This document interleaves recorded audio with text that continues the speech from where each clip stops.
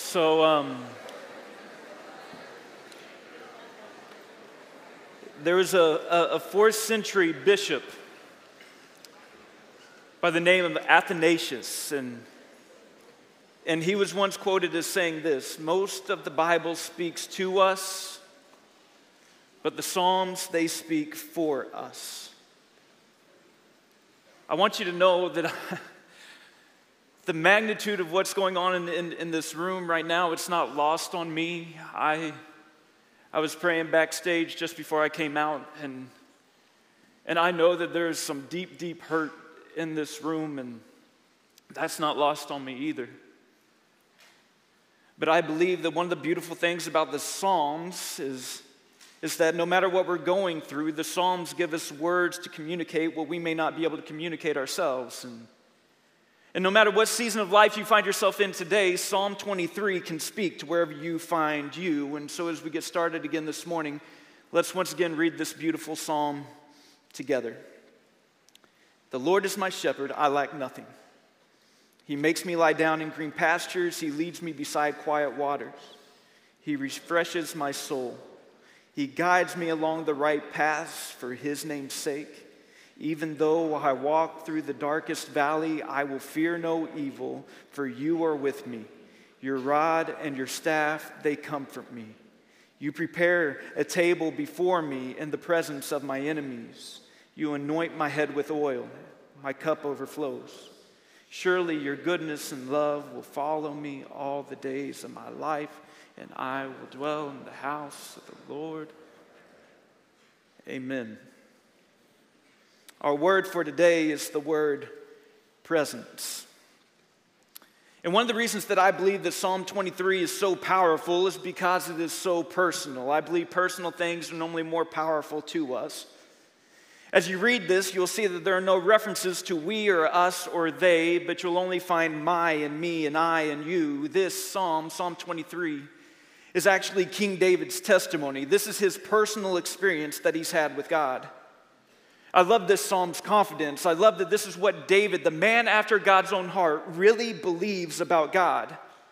This isn't poetry for David. This isn't theory for David. But this is how David has experienced God. He's heard his voice. He's followed his lead. He has felt his care. They are beautiful words, but beneath the beauty of David's words, you find solid convictions that have been formed in moments of crisis. David, much like you and me, his life wasn't always just full of green pastures. It wasn't always peaceful or refreshing, at least not on the surface. Growing up, David, he was often overlooked. He was the youngest of 8 brothers. We can read in 1 Samuel that David was actually in charge of the family sheep. So David was the family shepherd. It was his job to stay with the sheep, to care for the sheep, to feed the sheep, to water the sheep, to protect the sheep, and to provide for the sheep, and to keep them safe from all threats, both internal and external.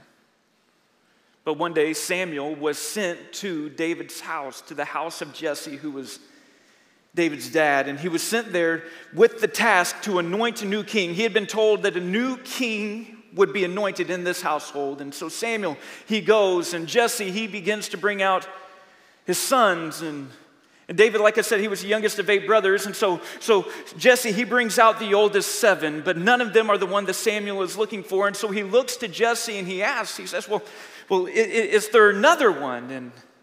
And Jesse said, yeah, the youngest, but he's out with the sheep right now.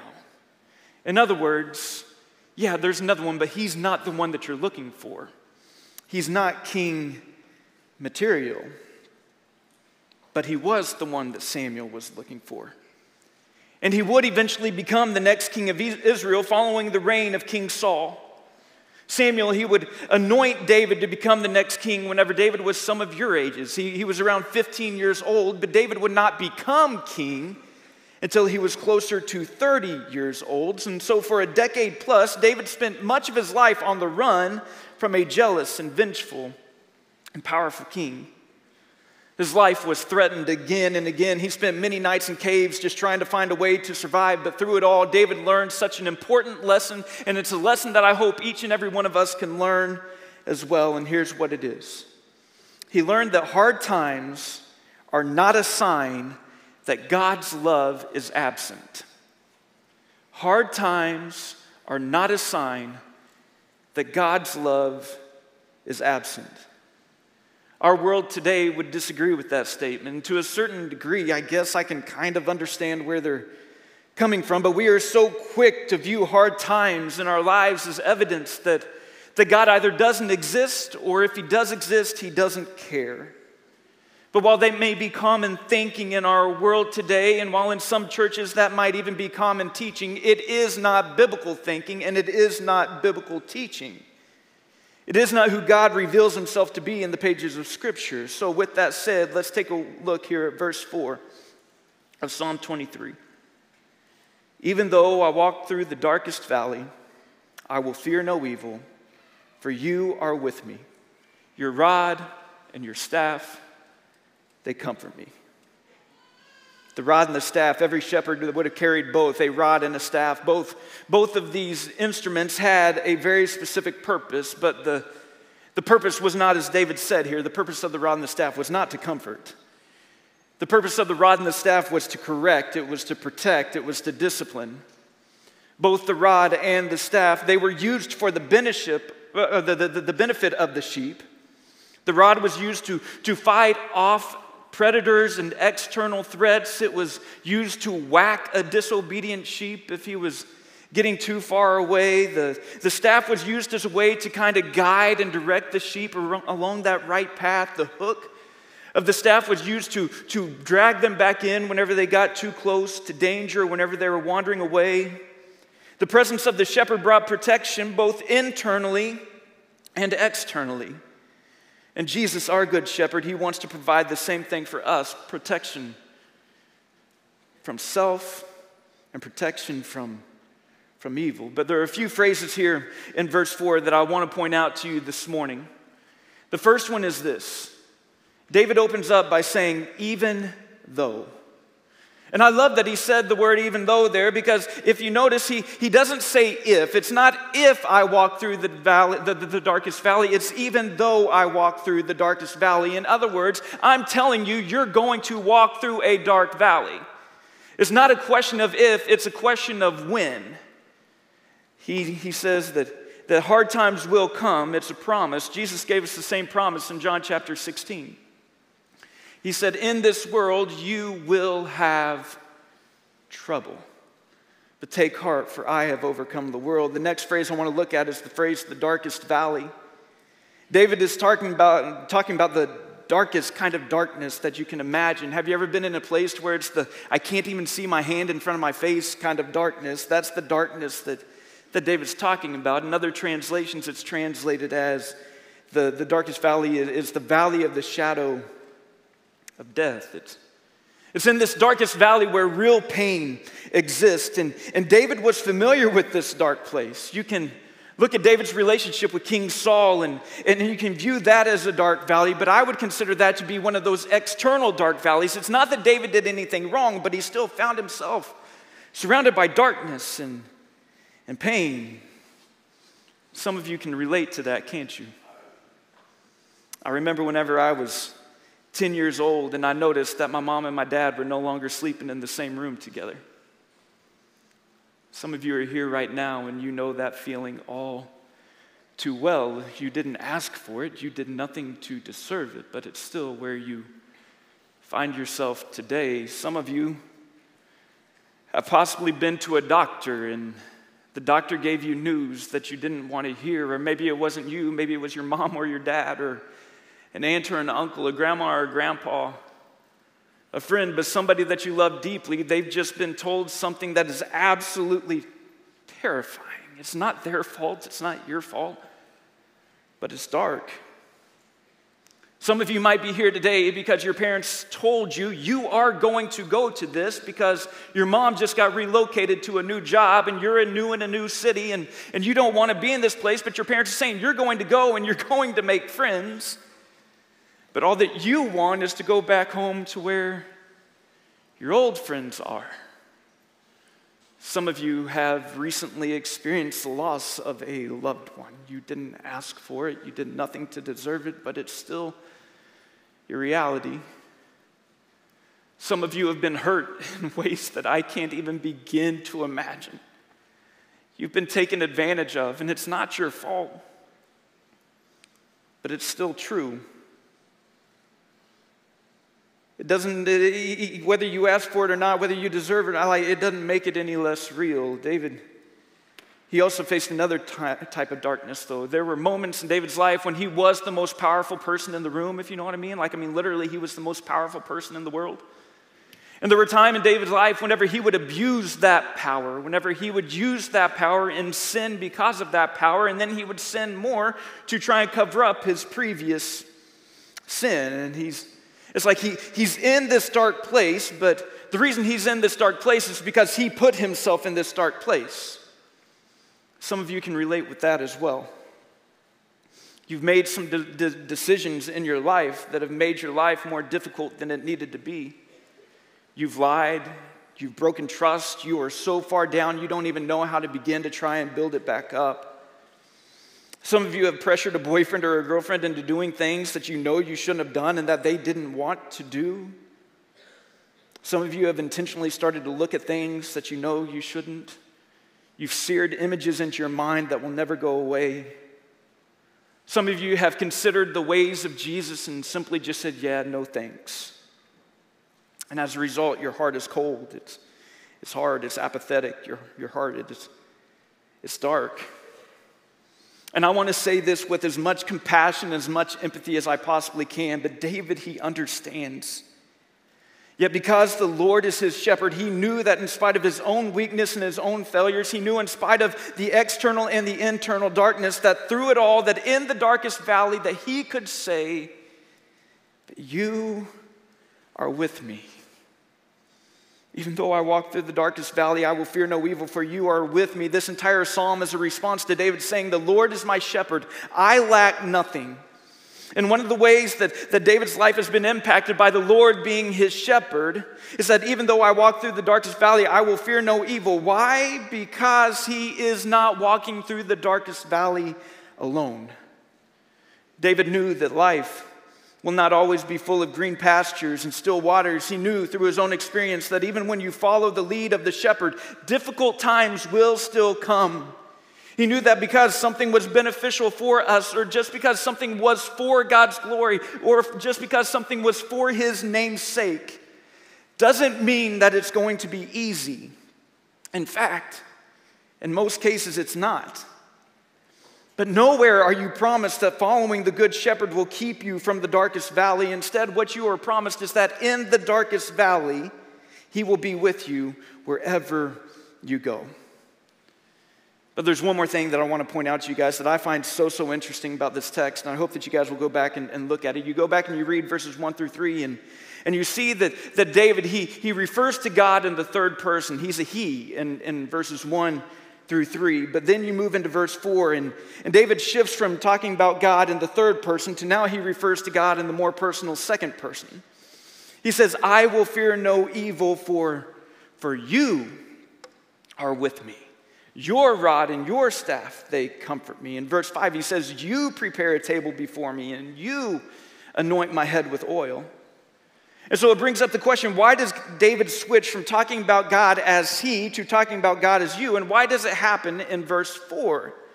Why didn't he just go on to say, even though I walk through the darkest valley, I will fear no evil, for he is with me, and his rod and his staff, they comfort me. If I may, let me suggest this morning. The move from he to the more personal you happens in verse 4 precisely because that's when he speaks of the valley in which he's walked.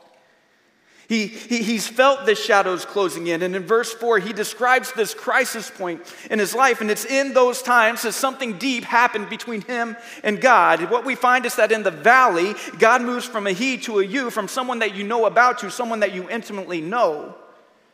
We can talk about God in the green pastures, but we learn to talk to God in the darkest valley. In the valley, David learned that God really was his shepherd, that he was a you and that he was with him. And David experienced God in a more personal way while in the valley. Church, this is such a massive and personal part of God's character.